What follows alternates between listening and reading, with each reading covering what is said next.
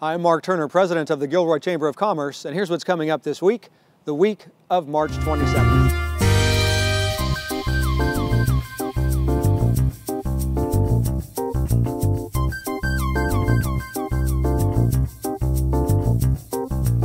Well, here we are at Gilroy High School, where today and yesterday we were at Christopher High School.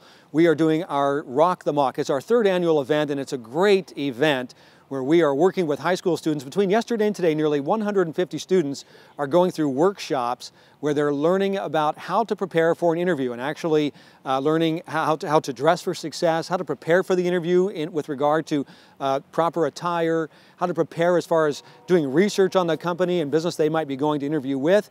And then, of course, they're going through an actual interview. Between the 2 days, we have had almost 100 volunteers from our business community participating and doing the actual interview. So we're grateful to all of our volunteers, to our students, to Dr. Sanchez and Dr. Winslow over at Christopher High School for allowing us to do this, partnering with Gilroy Unified School District. And then, of course, a special thanks to Cafe 152 Bread Company, who's providing all of the lunches to our volunteers over these 2 days, nearly 100 lunches that they're donating to this cause. We so much appreciate our volunteers and the opportunity to work with our students to learn more about the interview process.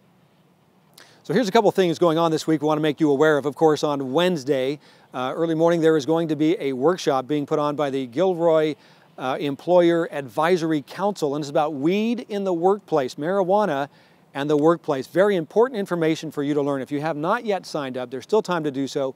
Go to our website at gilroy.org where you can get signed up there. And then, of course, the very next evening on Thursday, March 30th, we have our State of the City address with Mayor Roland Velasco. You want to be sure to check that out. Again, you can still register and participate, learn about the city, the vision of the city, the direction that the mayor would like to go. It'd be a great opportunity. Again, at gilroy.org, you can go to our website and get signed up. It's only $30. That includes the meal and a great evening. So we appreciate you doing that.